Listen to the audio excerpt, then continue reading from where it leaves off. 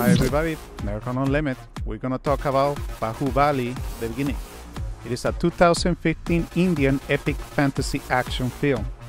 The story is about Sivagami, a woman who carries a baby in her hand while crossing the river. It is a mythology and the tales of Amar Chitra Katha. It took the writers 3 months to complete the final draft. VFX were handled by Makuta Company. The film was made in a budget of $25 million, making the most expensive Indian film in that time, 2015.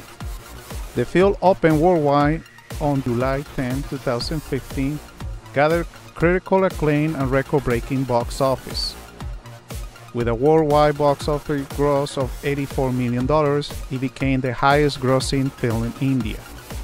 It received several awards and it won the National Film Award for Best Special Effects and Best Feature Film. Became the first Telugu film to win the award. Based on that time, in 2015, the special effects was one of the greatest so far in India and is getting improved for every year. And in 2021, Makuta Company started getting better special effects, almost equal for Hollywood. Now, the interesting part is Makuta is an Indian special effects and animation company based in Santa Clara, California, with branches of Hyderabad, India, and Universal City, California. The company received a National Film Awards in 2010 and 2012.